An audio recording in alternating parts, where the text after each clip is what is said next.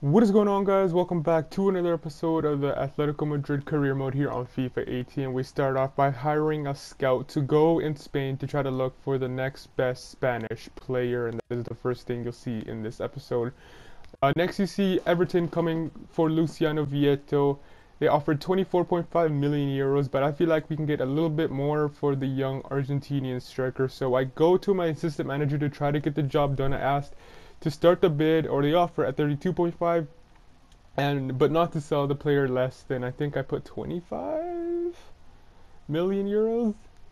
25, yeah, 25 million euros, and we'll wait to see what they say. And Everton come back and offer 32.5, so they up the bid, and I go ahead and accept it because I'm not going to be using Luciano Vieto. He's a fifth choice striker here at Atletico Madrid, and I think he'll be better off at another club.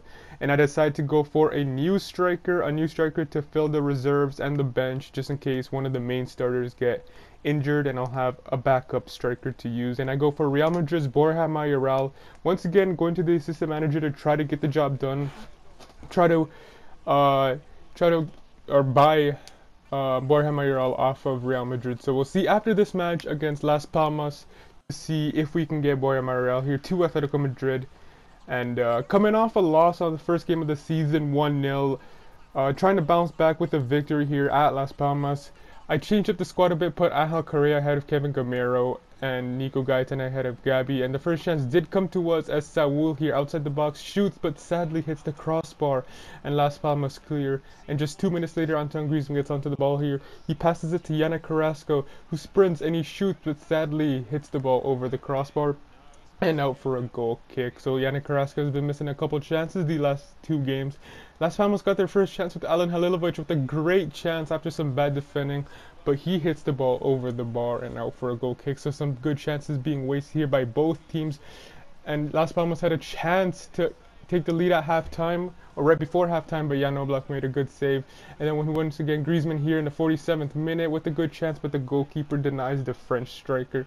And in the 66th minute, a beautiful ball from Nico Gaetan to Kevin Gamero. Kevin Gamero cuts inside, he waits for the run of Juan Mata. Juan Mata takes the ball, he shoots, and Juan Mata makes it 1-0 to Atletico Madrid, 68 minutes, and he scores his first goal for Atletico Madrid in just his second game. And I was really pleased with Juan Mata. The whole play was really nice to give us the lead. And in the 90th minute, we put the cherry on the icing on the cake. Griezmann with a nice turn of pace here and a beautiful finish to make it 2-0 to us. And here we see that beautiful Griezmann celebration, celebrating with Nico Gaetan. And that was a really nice goal and a nice performance in the second half. And a good win after losing our first game 1-0. So, winning the second game of the season, I'm very pleased with that. And we come back to some more good news is Borja Mayoral is gonna potentially maybe come to Atletico Madrid. We agreed 10 million euros with Real Madrid, and we're just gonna offer him a contract. He's gonna be a prospect, squad role, have a contract for 4 years, and have a release clause of 18 million euros. We offer him 80,000 per week, and we'll wait to see what his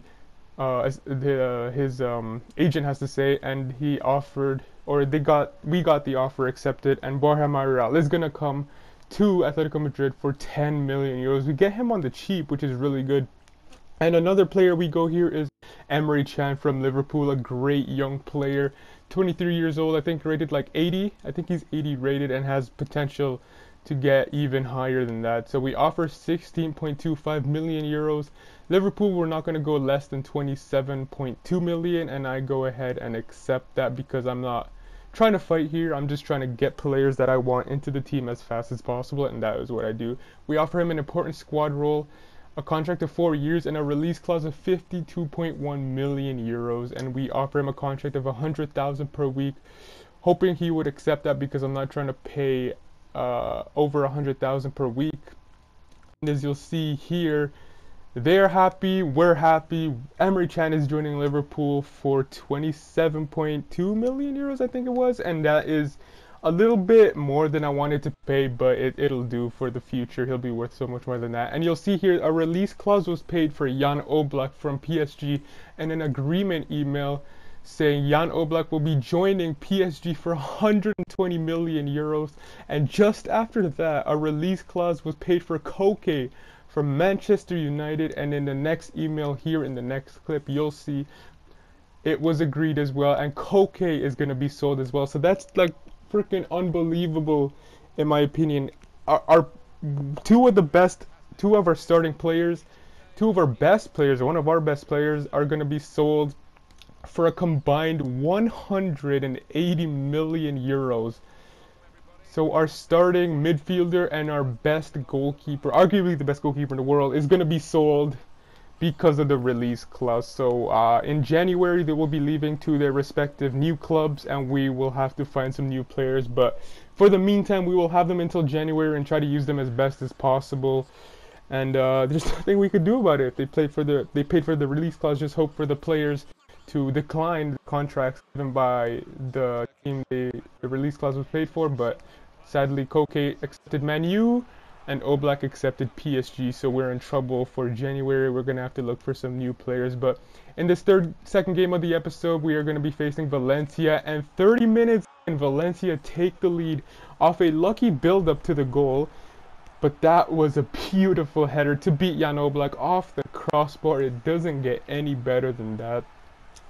But the way the ball came to this player was off my defender, actually. You'll see here, he tries to clear it. It comes to the player and hits a beautiful header. And sadly, we go down 1-0 30 minutes in. And we're looking for the equalizer here. Emery Chan passes it to Angel Correa. Angel Correa to Juan Mata to Fernando Torres. And Fernando Torres sadly gets the shot saved by the Valencia goalkeeper. And 65 minutes in, we're looking for the equalizer. The young Ezequiel Barco comes here for Borja Mayoral, making his debut, but sadly shoots the ball wide. And now for a goal kick in the 83rd minute. Valencia would seal the deal through Jalic as he beats Jan Oblak at his near post. Sadly, I felt like Oblak could have saved that, but Valencia was the better team out of the two this whole match, and they scored the second goal 84 minutes in. And a cheeky pass by Zaha, you'll see here. Oh, just taking the piss, playing around this, and they scored their second goal courtesy of Jalic. And the game did end 2-0. I'm just going to end it from here because I got a little bit upset at the end of the whistle and I just kept pressing X. But sadly, we lose in this second game of the episode and the third game of the season. But hopefully you guys did enjoy this episode. If you did, please do leave a like, comment, and subscribe. And I shall see you in another episode of the Atletico Madrid career mode very soon.